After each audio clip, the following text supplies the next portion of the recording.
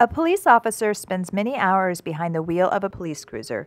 Today's modern police cruiser is more than just a car with lights and a siren. It's a mobile office that is equipped to allow an officer to perform his or her job without having to spend time driving back and forth to police headquarters.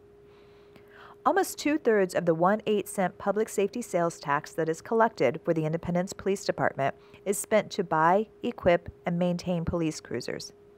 Please follow along as the police department's electronic fleet technician, John Largent, shows us how he takes a car like this and turns it into an Independence police cruiser. Hello, my name is John Largent. I'm the police fleet electronics technician for the Independence, Missouri Police Department. My responsibilities involve equipping and outfitting all the police vehicles for the men and women of the police department. The Independence Police Department is currently utilizing the Ford Interceptor Taurus and the Ford Interceptor Explorers as their main patrol vehicles. When we receive the cars from Ford, when we purchase them from a local dealer, they come as the base police package with very little to no police equipment. They will come equipped with the spotlight that you see on the left-hand A-pillar and a few emergency lights, but the rest of the vehicle is upfitted internally through the police department. We add all the computers, the radios, the lights, the camera systems, and everything that the officers need to make this a mobile office per se. This is where their work environment is 12 hours a day. With upfitting these vehicles, when we get this vehicle and we go to perform an upfit or an installation of emergency equipment, we remove all the door panels, essentially all the interior of the car. All of the seats come out, all the door panels, the headliner, and portions of the dash.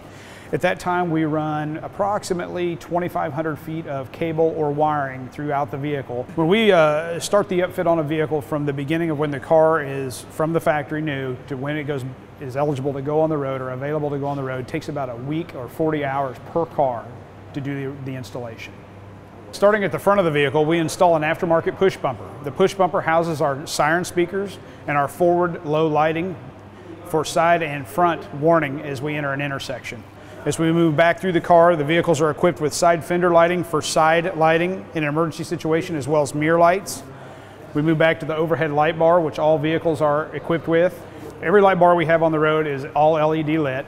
They also have an Opticom emitter in the middle of the light bar. The Opticom emitter is what signals the traffic signal as the officer approaches in an emergency mode to turn his light green and all other directions red, so that he can proceed safely through the intersection to the call. It shortens the response time as well as enhances the safety of the officer and the public.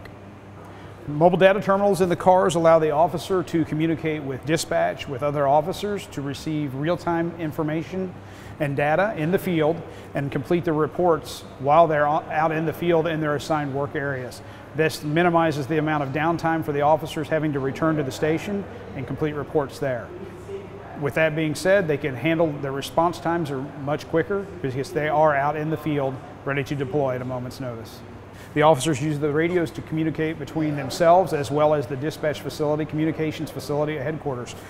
The radio systems have been enhanced to a much further degree in recent times to where we can communicate with other outside agencies through regional talk groups. Each marked police vehicle is equipped with a mobile video camera. It records through the windshield through a high definition camera what occurs in front of the vehicle, whether the officer is responding to the call or on the scene of a call.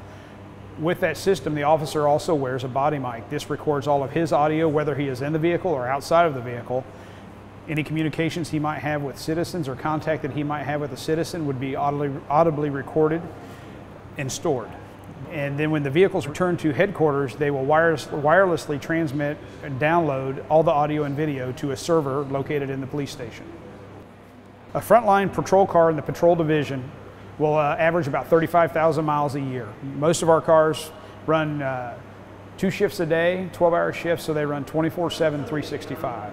When those vehicles have 70 to 80,000 miles on them, we will roll those into a support unit function elsewhere in the police department, not only to maximize the life of the vehicle, but the mileage warranty. The other units will not put as many miles on, so we get more years of the warranty versus running them out of warranty on mileage quicker.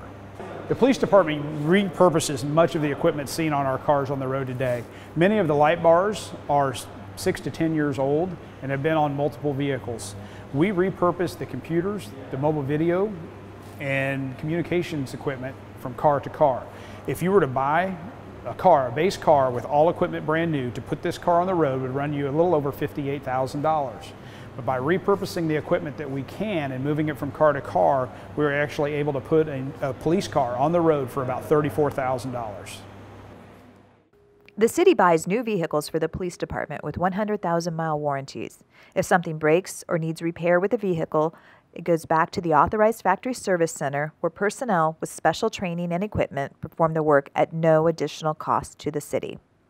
If you have questions or desire additional information regarding the city's police cars, please call 816-325-7271.